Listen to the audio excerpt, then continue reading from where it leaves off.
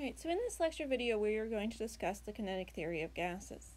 And the point of the kinetic theory of gases is going to be to relate temperature and kinetic energy. We often associate temperature and heat, but temperature is actually a measure of kinetic energy.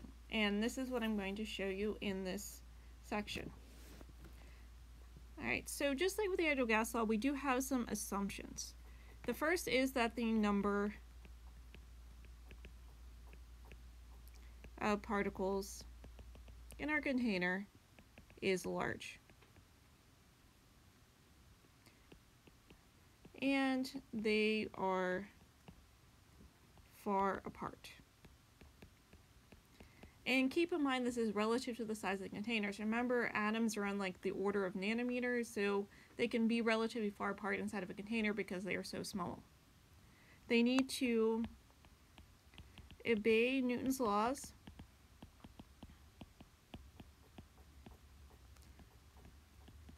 but on a whole move randomly. And we need them to move randomly because we need to be able to apply some statistics to them.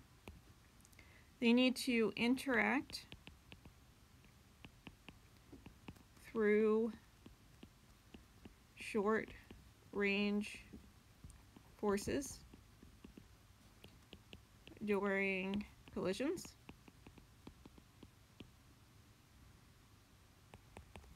And that the gas molecules are identical. So we're not doing mixtures here. It's either all oxygen or all carbon dioxide or all hydrogen. We're not going to mix separate molecules inside of the same container. We're going to start with a container. And we are going to have one particle move in the x direction, strike a wall, and then move back to its original position. Because of that, we are going to start working with the impulse momentum theorem. So remember, 1/2 of the impulse momentum theorem is the change in momentum. So we're going to take our final momentum, so mass of the atom times velocity in the x, minus a negative mass of the atom times velocity in the x. Remember, it's going to be negative because originally it was moving in the negative x direction, and then it moved back in the positive x direction. So this is going to equal 2 times mass of the atom, velocity in the x.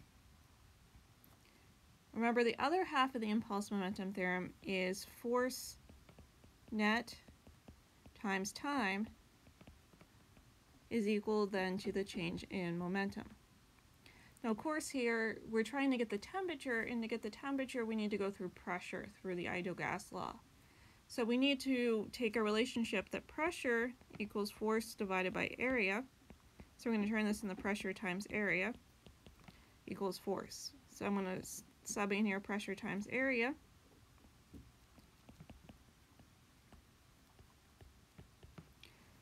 Alright, next I want to get rid of the time. And I'm going to get rid of the time by using the fact that velocity equals distance over time. So that time is going to equal distance over velocity. Though we do have to be careful. We're defining this here as distance, so during the collision the object actually collides or travels 2 times d.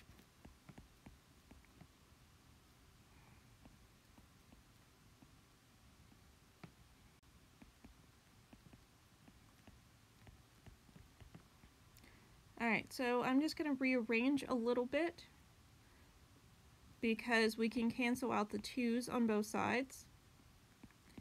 And I can move the x squared, or the velocity in the x, up and make it velocity in the x squared.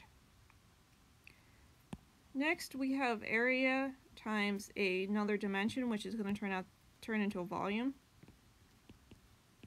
So we're starting to see signs of kinetic energy in the ideal gas law appear here, where we have pressure times volume here. And then over here we have mass times velocity squared. So we're starting to see the shape of where we're trying to go. Now, we do have to take care of one big issue before we can actually get temperature in there. And that is the fact that first, there's not just one particle in a container. Remember, we're supposed to have a large number of containers, or a large number of particles inside of our container. So we need to multiply by the number of particles that are actually in the container. And the other thing we have to take into account is the fact that the gas was supposed to move randomly, which means they're not all just traveling in the x direction. They're going to be equally traveling in the x, the y, and the z direction because they're moving randomly. So we need, rather than just velocity in the x, we need an average velocity of the gas. Alright, so now one problem with the gas moving randomly that we have to take into account is the fact that it's going to be moving equally positive as negatively. So if we take a traditional average, we're going to end up with 0 because it's going to be positive plus a negative that equals 0 because they're equal to each other. So we're going to do what's called a root mean square. And the name actually tells you exactly what it is.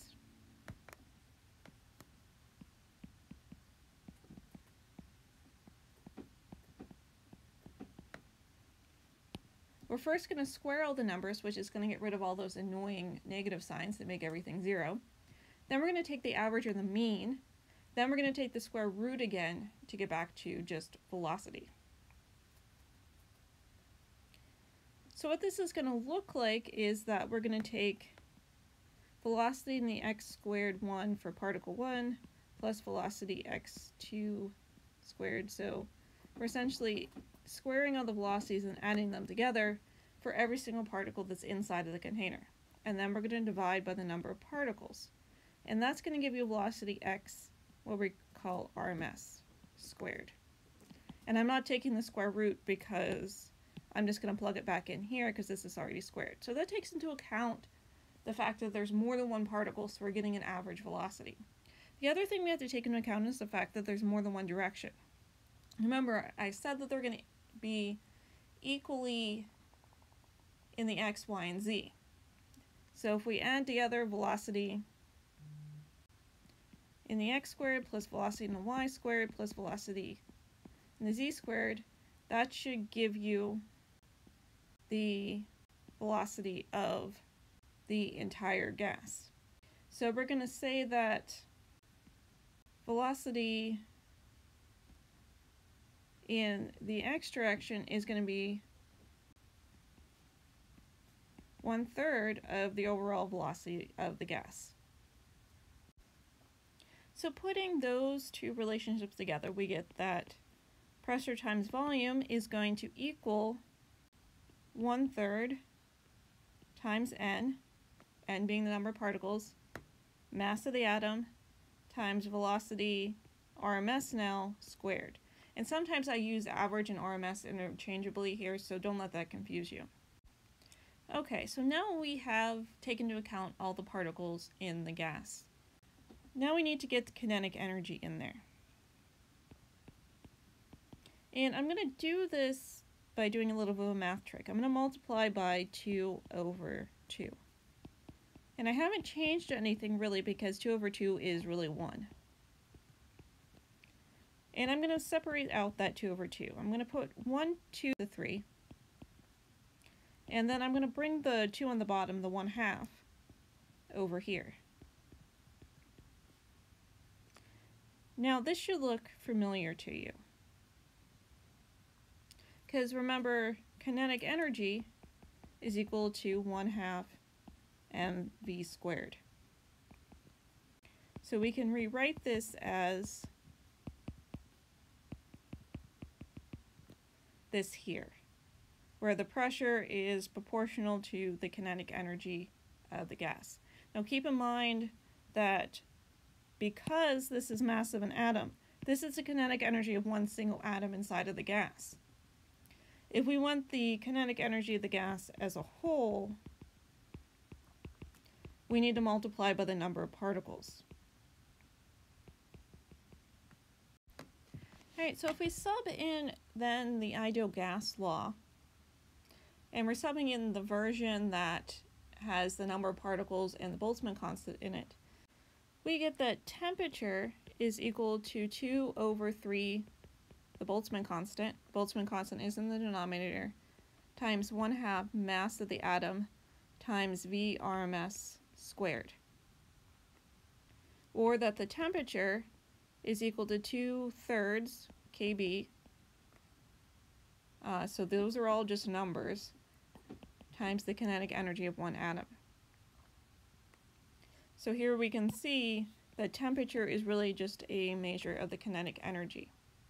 There is one more relationship that I can give you to relate temperature and the RMS velocity of the gas.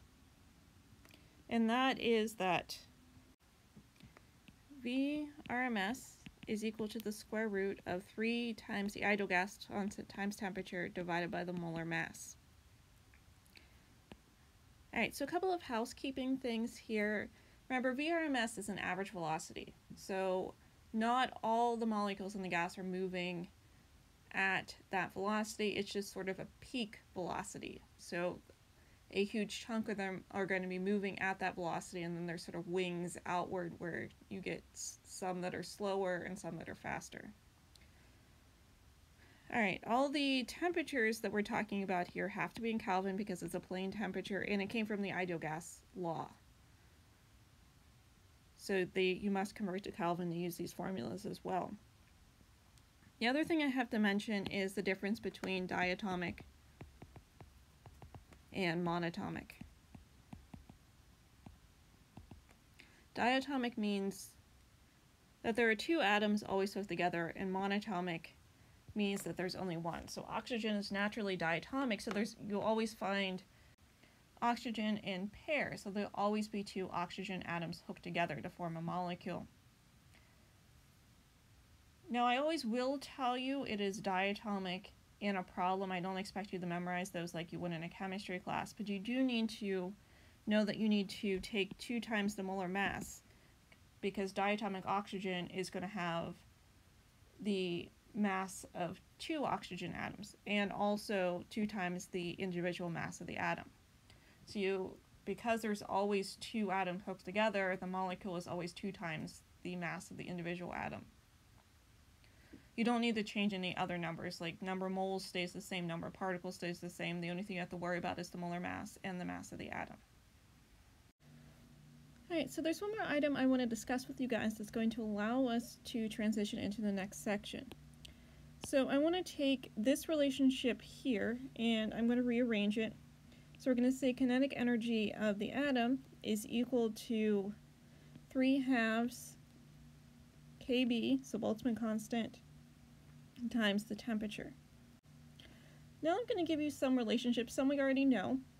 The idea that the number of particles in the gas is going to equal the number of moles times Avogadro's number. We discussed that in an earlier lecture. But there's a relationship between some constants. The Boltzmann constant is actually equal to the ideal gas constant divided by Avogadro's number. So I'm going to sub in first for the Boltzmann constant.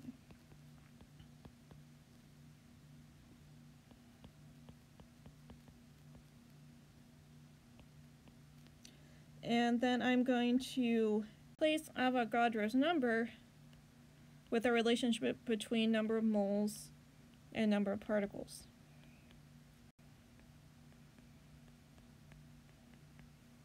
And then I can multiply the number of particles to the other side, so I can say that kinetic energy of the gas is equal to 3/2 times number of moles times the ideal gas law times temperature. Now we have to be careful with this, and this is why I did this derivation to begin with. This 3 here came from the fact that we had velocity in the x, y, and z direction. So we replaced velocity with the x to be 1/3 of the average velocity of the whole gas. So this is actually, the fact that the 3 is in there implies that the only type of motion that we're discussing is motion, translational motion, or x, y, z motion. There's no rotational, there's no vibrational. So technically speaking, this is translational kinetic energy. And we're going to expand beyond translational kinetic energy in the next section.